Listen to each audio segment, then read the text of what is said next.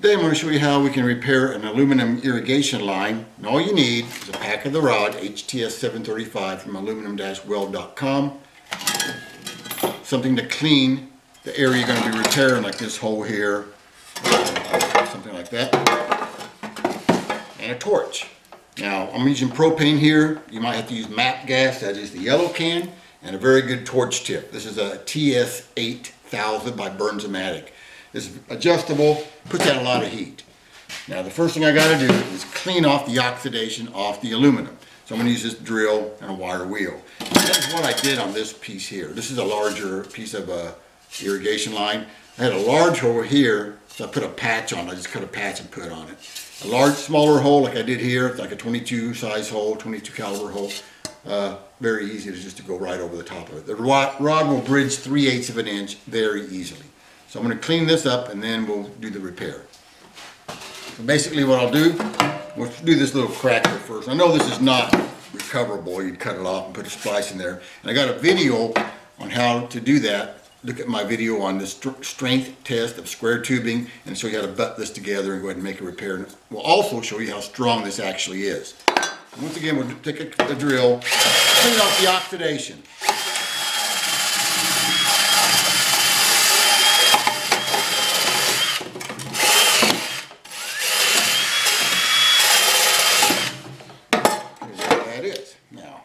The next thing I do, I'll get my torch and I'll grab one of the HTS-735 brazing rods. And then I'll apply heat to the area I'm going to make a repair. Move the flame off to the side and I'll check it.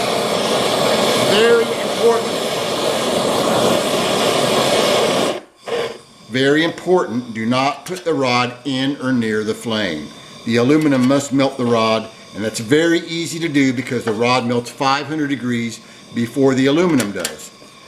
So you can make a repair, walk across that muddy field that you cannot get a truck in or a welder, and go ahead and make a permanent repair on these cracks. I'm going to turn the torch up and heat this up and make this repair.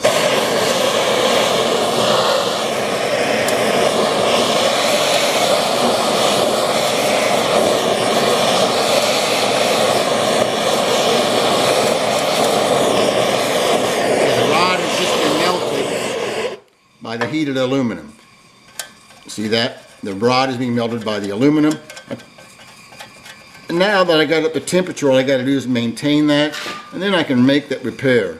Just like so. It is important you go past the area of repair by 3/8 of an inch or so. That ties the aluminum together and you get maximum strength that way. You'll see that on my square tubing video if you check that one out.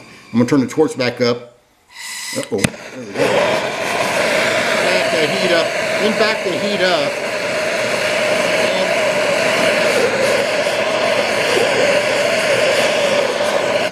And I'll pull that up.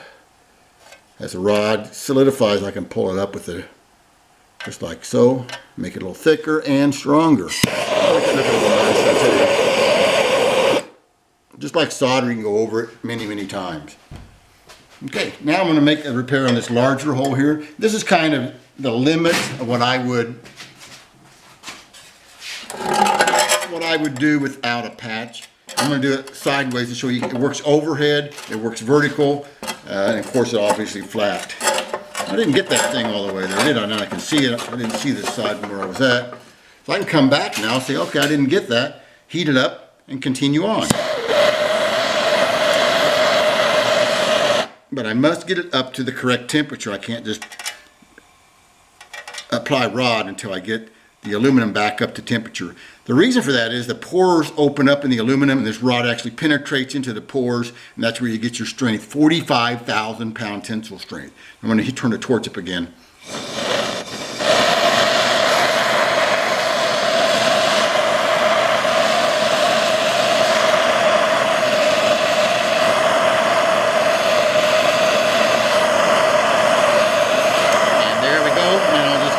That repair. Turn that in a little bit. And I'll pull that up again with the rod. I can use a piece of steel to pull that up if I would like. But that actually has repaired it. And we'll show you the strength of it in a little bit. But first I'm going to make a repair here, and this will be a better place for me to actually show you the strength of it. So once again, I'll clean that up with a wire brush.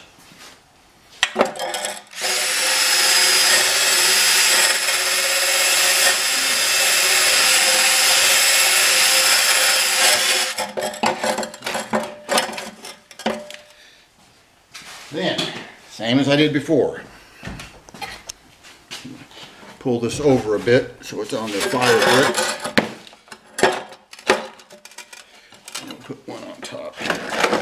Hold it in place. Okay, I got it cleaned up with that drill and a steel brush. I can use a steel brush because there's not any aluminum in the rod, so I don't have to worry about carbon contamination. It also works on dirty contaminated aluminum very well, where other products would not, because there's no aluminum in the rod. So now I've got my steel instrument here. I'm going to get a puddle. I have to pull it up and fill that hole. But here we go. Apply the heat and check it. When you work vertical, start at the bottom and work your way up. Let the rod kind of harden a little bit. And you'll see that, and then I'll work the sag on upward over this hole. 3/8 is what I recommend. This is bigger than 3/8. This is probably a 1/2 inch there. So the rod just melted. You see that? The aluminum's melting the rod. Now I'm going to put some rod all the way around this. And then I'll start trying to bridge that. I don't recommend one this large. I did get that. I'm going to make that thicker because that's not going to be strong enough. Turn the torch down. There we go. That was just a small film there. There, we got a good puddle going.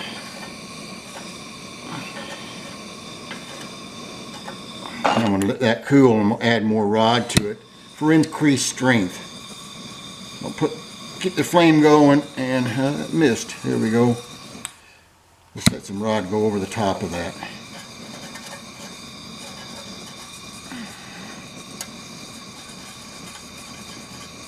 And we'll pull that up with a piece of steel. Get this on the bottom side. I'm trying to stay out of the way so you can see what's going on here.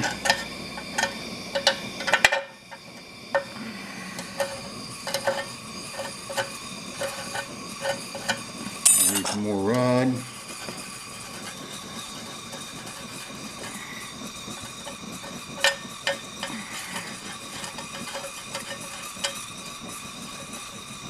Let that cool. So I got a nice sag there. I'm going to work that up once that gets a little more solid. Now we'll add more heat. I want to get that nice and thick. Make it even more strong. Add some more. Getting it pretty well now. The easiest way to do a large hole like this is to actually put a patch on it, but I just want to show you it is possible. I got it done pretty well there now. I'm going to put a little bit more on there. And there we go. So see, I started at the bottom and working that sag up, just adding rod to it. I got a good thick layer on there now. That took about a 1/2 of a rod to do. I can even make it thicker if I'd like. I'll put a little bit more. We're going to take a hammer to this and see what happens. There, put a little bit more on there. And we'll let it cool. And when you cool it, it's got a slow cool. Do not put water on it to cool it, because you'll lose your strength.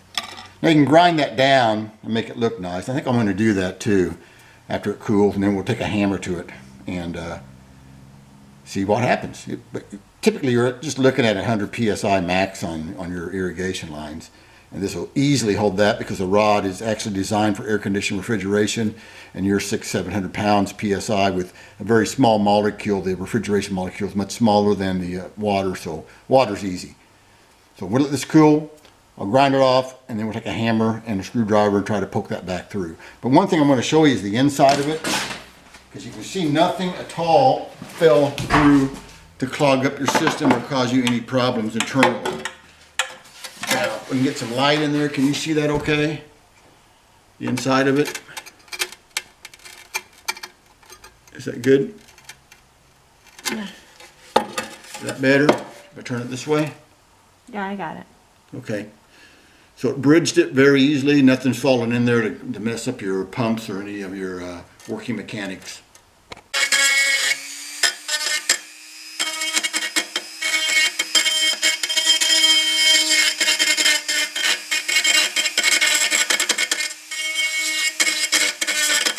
I took a Dremel and kind of make it look a little nicer there, you see, and that's acceptable.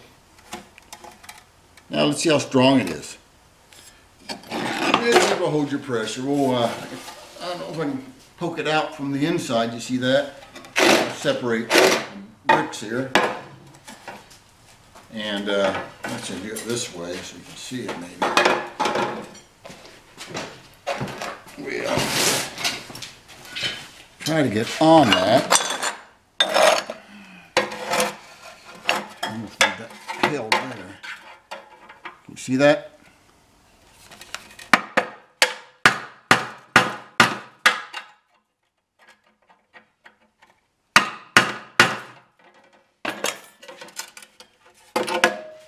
Didn't budge a bit. Let's try it again. I'm getting on it here. Can you see that okay?